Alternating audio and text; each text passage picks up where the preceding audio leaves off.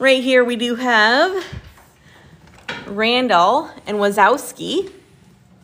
These guys were much smaller. The really cool thing about gators is they'll only grow to the size of their tank. They will not outgrow their tank, so they can stunt that growth. And as soon as they get into a bigger tank, that growth will explode. So these guys, we do have a little, they've gotten big, but they're not going to outgrow this tank. So hopefully here soon we'll find that magic process to get those funds so we can build these guys a bigger and better enclosure. They could technically move to a smaller enclosure, but that wouldn't be fair to them because they will not shrink. We want to make sure they are in big enough enclosures where they can swim. You see Sully, he's able to swim right there.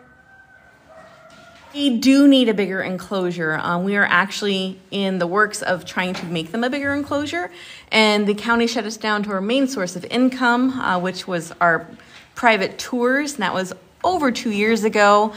So the only way we've been staying afloat is because of you guys.